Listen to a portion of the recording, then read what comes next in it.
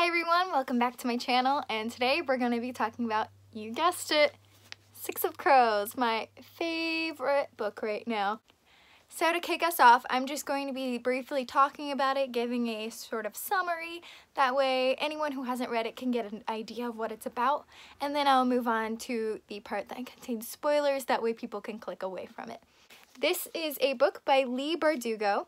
It is part of the Grishaverse, but you do not have to read the Grishaverse trilogy before you read this. It does stand alone. The Grishaverse trilogy includes the books Smoke and Bone, Siege and Storm, and Ruin and Rising. And here's the synopsis of the book. Ketterdam, a bustling hub of international trade where anything can be had for the right price. And no one knows that better than criminal prodigy Kaz Brecker. Kaz is offered a chance at a deadly heist that can make him rich beyond his wildest dreams, but he can't pull it off alone. A convict with a thirst for revenge, a sharpshooter who can't walk away from a wager, a runaway with a privileged past, a spy known as the Wraith, a heartrender using her magic to survive the slums, and a thief with a gift for unlikely escapes. Kaz's crew are the only ones who might stand between the world and destruction, if they don't kill each other first. My basic thoughts on this, as you all know, are it's a 5 out of 5 stars. Absolutely. I love this book so much. I'm so in love with the character. It is very character driven, I will say, but I'm so in love with this book and I can't say enough good things about it, but I will get more into it because I can't say much without giving things away, so I'll move into that when we get to the spoiler section. Six of Crows is part of a duology, but I have heard that there is a third book in the works, and I am ecstatic because I'm so in love with this world. The second book in the duology is Crooked Kingdom, and I am just dying to get it. King of Scars is also part of this world, and I'm dying to pick that book up as well. Six of Crows is not necessarily a book I would have picked up on my own. I actually got into it from the Books with Friends book club put on by Books with Chloe and Mr. Common Spence on BookTube, and I'm so glad that they recommended it and talked about it for their Books with Friends club, or else I would have never found it, never would have picked it up. Definitely isn't my type of story, I would say, that I thought I liked, but now this has opened and introduced me to a whole realm and genre of books that I didn't even know I loved, and it really has expanded my views on reading and my views on how a book should be, and I'm so grateful for that. Now, if you haven't read the book, go ahead and click away because I'm going to be talking spoilers now. I don't want to give away anything to anyone that hasn't read it because it's honestly more fun to go into this not really knowing much about it. So go ahead, click, click, click away, get away, shoo, shoo, shoo. Are you gone? Are you gone? Okay, good. All right. Let's talk spoilers. So I'm basically just going to be talking about how I feel about the characters and things that happen to the characters just because it is such a character-driven book, and it's really all I get so excited about this book. It's the reason I read it. It's the reason I fell in love with it. And yeah, let's get into them. First of all, these characters are way younger than I read them to be, and I think that's just a general consensus from everyone. These characters are so much younger than they act, so much younger than they've lived their lives, and they are wise beyond their years, and it was so hard to like read something they would do and then be like, and she's only 16, and I'm like, what? I'm over 16 and the hardest thing I've had to deal with is what to eat for dinner. And these kids are out here fighting people, slicing out eyeballs and throwing people over boats and just climbing up incinerators. Like, what are these kids doing? Kind of gives me like Scooby-Doo vibes with these kids running around. Not really, but you know what I mean.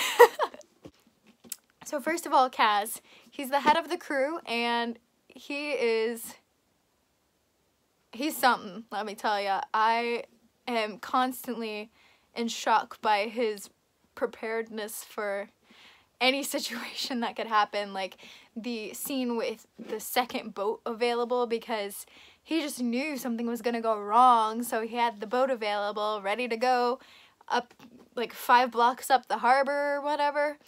Like, who plans for that? I don't know, man. Let's talk about Kaz's backstory. I was in shock when Pekka was in Works with a Bank and like left Jordy and Kaz out to pretty much die, fend for themselves. Who does that to children? These people, they're hurting me. Ugh, stupid Pekka. I hope Kaz gets him back in Crooked Kingdom. We'll see. We'll see. So, him and Jordy, what a pairing. I wish Jordy was secretly alive somehow, or somehow the Grishas on Judaparim could like bring him back to life, because what a story that would be, right? Then we've got Inej, our Wraith. I love Inej. I love the fact that she turned her acrobat skills into spy skills. Like, wow. Like, picturing Zendaya as the Wraith, because she was an acrobat in Greatest Showman, and I don't know where I'm going with this, but let's move on. That scene in the incinerator, holy cannoli! My heart couldn't take it.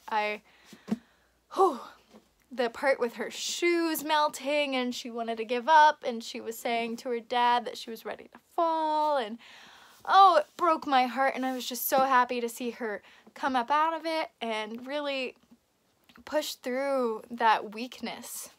And then we have Nina. Nina is my favorite character in this series. I love that she loves food. Like, I feel like Nina and I would be best friends between eating waffles and singing horribly. So Nina better make it through, or I'm gonna be throwing hands, you know? I'm very intimidating. Let's go. I love Nina and Inej's friendship. It is so pure and wholesome, in the scene where they're singing badly together and they make fun of each other, but they really push each other in a great way, and I want to see more of that friendship. And I know a lot of people, their favorite characters in Inej, and Inej doesn't like Matthias, so people who like Inej might not necessarily like Matthias, but because I like Nina, she's my favorite, she loves Matthias, so maybe that's why I have a greater respect and love for him. I know a lot of people write him off, and it kind of bothers me how many people write him off as just like the white boy of the crew. And yes, that is it, but his character development and his struggles are just as important and valuable to this book as everyone else's.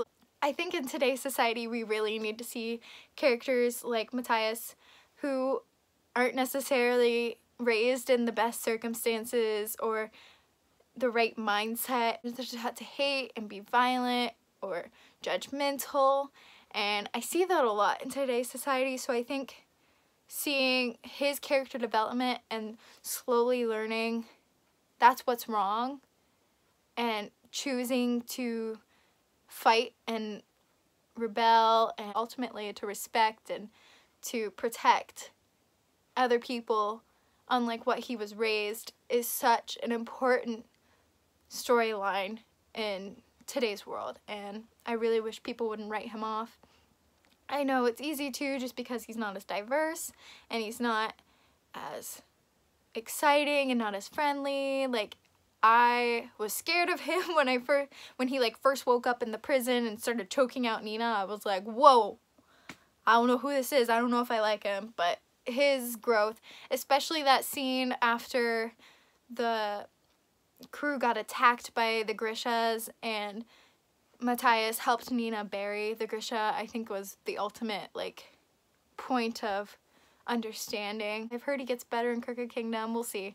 Jesper, which I've heard is Jasper from the audiobooks, but I'm gonna stay with Jesper until I hear otherwise.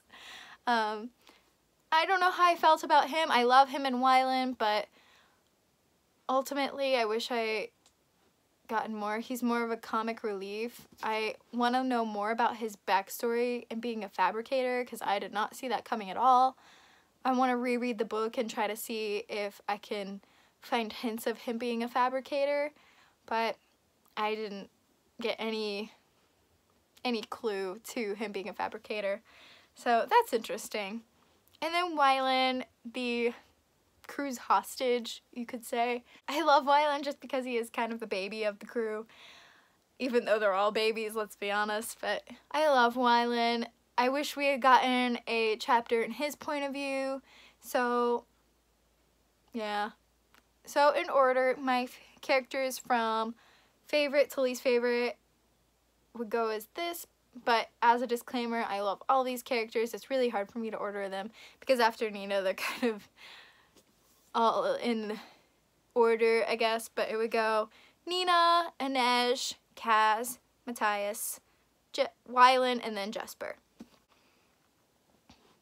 My favorite part, oh, I don't even know. I love the part where Kaz is carrying Inej across the boat, pushing people out of the way, trying to get her help, even though it probably brings back horrible memories for him. His love for her is just like pouring out of him and he doesn't even know it. And I love Kaz and Inej, and I love Nina and Matthias, and I love Wylan and Jesper, and they're all so great, and I wish I could just join their crew and be part of this family. And like, I don't want to be part of the world because that's kind of scary, but why can't I be best friends with Nina? Can we just talk about the first chapter? Who's Juice? I thought he was part of the story. He's just setting up the Judah Param. Alright. He was cool. I really liked Anya. I wish she was part of it, but that's what I want to see. In Crooked Kingdom, I want to see Anya. That'd be cool. I think in Crooked Kingdom, the things that I would really like to see are Anya from the first chapter. We don't really see much of her after the first chapter. I'm guessing she just died because that's what happens to every other Grisha on Judah Param. And then I would really love to see a Wylan point of view. I want to see more Matthias. Nina better live. And I kind of would love to see Inej save herself and like Kaz do this whole heist, and like Inej meets them halfway and is like, guys, I'm like free. What's going on? Like, come on, let's get out of here.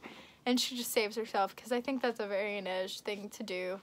But the whole thing is like built around Kaz's mastermind ways, so I don't think that's gonna happen, even though it'd be really cool. So that was my thoughts on Six of Crows.